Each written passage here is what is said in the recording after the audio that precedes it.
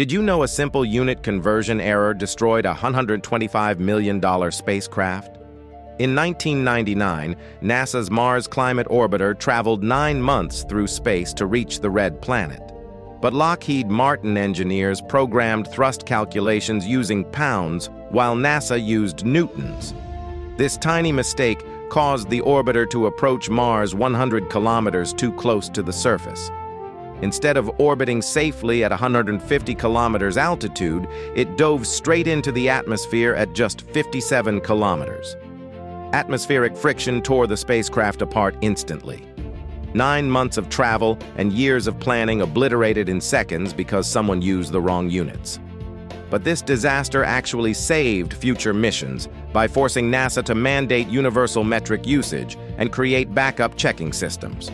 One costly mistake accidentally made space exploration safer forever.